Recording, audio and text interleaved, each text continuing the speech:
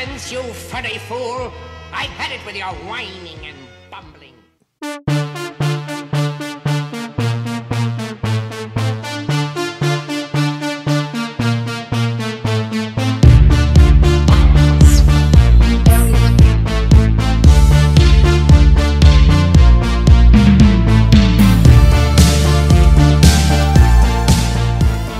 Hey fellow collectors, welcome back to Supreme Collector TV. I'm your host, Brandon Wong.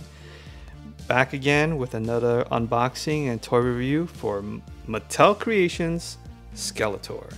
This is just not an ordinary Skeletor, it's the limited crystal Skeletor. This was announced, I believe it was back in October. It caught me off guard because Mattel didn't really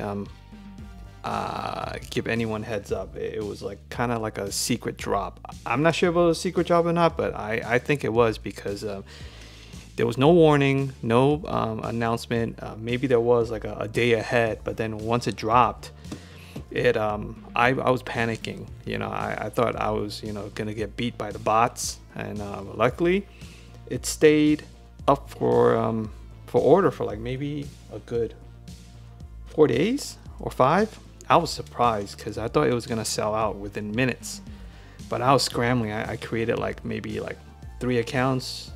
It was $50 each. They allow you to order 2 per order, 2 per customer, and I created 3 accounts and just so I could get multiples. I got like a total of 6 because yeah, I'm a hoarder like that.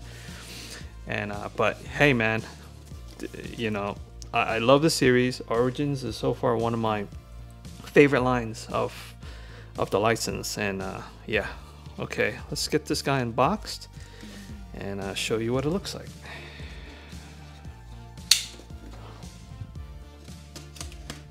Okay, beautiful packaging, by the way. I'm glad it came in a brown shipper just to protect it.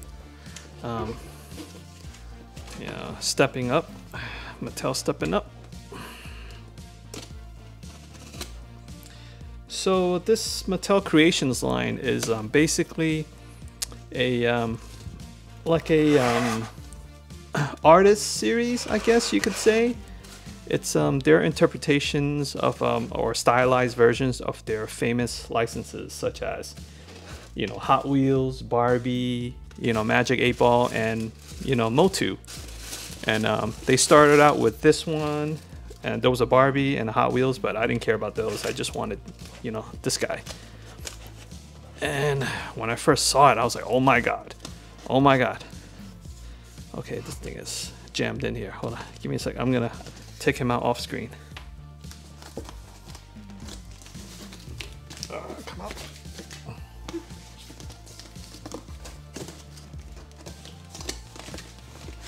Okay. All right. Sorry about that. There you go. Wow. This is perfect for display purposes. As is. You could just, put them in your D-tops or whatever type of display case you have, and bam, it displays really nice. Has a clear protective sheet to it's like an acrylic slip cover, but it's also protected, so you won't get those micro scratches, which is really thoughtful. Okay. Let's see. Gives you details. Number 1, modernized version of the 1982 Skeletor figure. Number 2 is 1/12 action figure. 16 points of articulation. And interchangeable body parts. Yeah, that's what I love about the Origins line. It's really modular. Packaging is beautiful. Okay, let's take off the slip cover so you won't get that awful glare. Okay, let's take them out.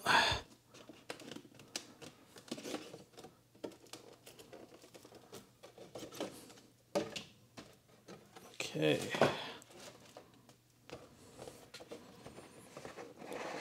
What do you think, guys? What do you think? Man, So in the photos, he looks really shiny and like almost like a shiny crystal. But now that I have him in hand, it's more matte. It's like a dull crystal. It's translucent, but not as clear. It's like a milky translucency. So still beautiful. Okay. Front, side, back. You could see, you could read it yourself. Okay, and the bottom. All right. So let me unbox him, remove him from the box, and I'll be right back. Okay, I'm back and I have him unboxed. So as you can see, I brought his brother from another mother for a side-by-side comparison. And let's get on with it. All right, let's check out the weapons. The Havoc Staff. It's basically the same sculpt as the standard colored Skeletor. No noticeable differences, but very cool that's clear, crystal clear. Okay. Now let's check out the half of the power sword. All right. Also, identical sculpt. No noticeable differences. Okay. All right. Now let's compare the figure itself. Front view. So I thoroughly examined him before doing this. And yeah, they're absolutely identical. Other than one minor change. I don't know why they did it, but I'll go over it in a little bit. The back is the same. Side view. And I'll give you the bottom. The codes on the feet obviously is different. The serial codes. Okay. So if you see in the back, the belt. The original Skeletor, his belt has 3 notches. Okay, for adjustments. This guy has 4. I don't know the purpose of that. I can't see any reason why they need to change it, but it's interesting that they did. Okay, so that's the only noticeable difference with the between these two. Other than that, they're identical molds. Okay, yeah, very, very cool. So I don't know if you guys noticed, but the Origins line, they're also modular, meaning you could swap parts around. You know, you could put good guy limbs onto the bad guy and vice versa. It's freaking amazing. You know, I haven't felt this excited for a MOTU toy line in quite a while. The classics was probably the end of an era of you know, really good MOTU figures. And then you know, Super 7 came out with theirs, and oh man, it was quite a bit of a letdown. I mean, it was kind of cool, but the sculpt were wrong. All the figures had soft features. They look like, oh man, they look like. I'll give you a comparison. Let's just say this is a weightlifting competition. Okay. The Super 7 version is an off-season Skeletor, meaning he ate a bunch of junk food. And he's like all soft. The muscles are like all, you know, not defined. And this guy, he's like a week away from Mr. Olympia competition. He's fucking shredded. You know, he's ready to fuck shit up. You could tell. This is how I remember it from when I was a kid. You know, you remember back then, the toys were like shredded. You can see all the details and everything, and that's how I like it. But the best part is they don't have that bow leg. You know, you know, now that he's articulated, you know, he stands really well. You know, they're articulated. You know, but they still maintain the classic features.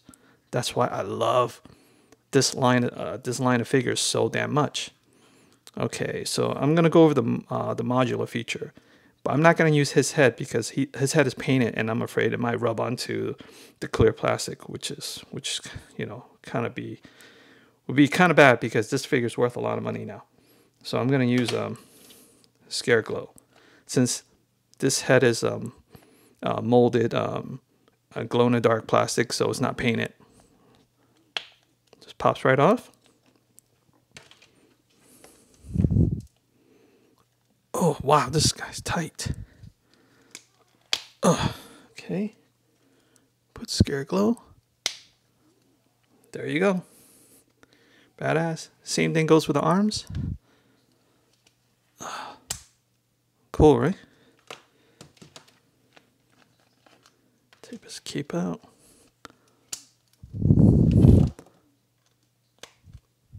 Look at that. Skeletor. Yep. Yeah, I'm really digging this line. You know, a lot of the figures have the classic mechanical features, like the classics line. The classics line missed. They opted to not spend the money on the features. For instance, Roboto. You know, the internal gears. When you rotate the waist, the gears move and the jaw goes up and down. Features like that, and the battle armor, Skeletor battle armor, He-Man, they have the rolling barrels where, you know, you smack it, you see the battle damage. You know, it's amazing. I'm so happy they brought back all those classic features. You know, and the best part, they're only $14.99. I'm not talking about this guy. I mean, $14.99. You know what I mean? That's crazy deal. You know, I don't know. I know I sound all hyped up, but I truly love this toy line, and I'm a big MOTU fan. And yeah. So if you guys, you know, are a completionist and you need this, I hope you guys PO'd, because if you want to get one now, you have to pay quite a bit. You got to pay, like, I think he's gone up to like $200, and I'm pretty sure it's going to keep on going up, because I don't know if they made that many. I got to find out exactly how many they did, but yeah, I would jump on it if you guys missed out. Buy it now. I know it's a lot of money, but I have a feeling it's going to go up to like 500 by next year. Who knows? So yeah. Well, that's it for today. Thank you for watching, and yeah, please make sure to give me a thumbs up, subscribe to my channel, and hopefully I'll do another video soon. And until then, thank you and peace out.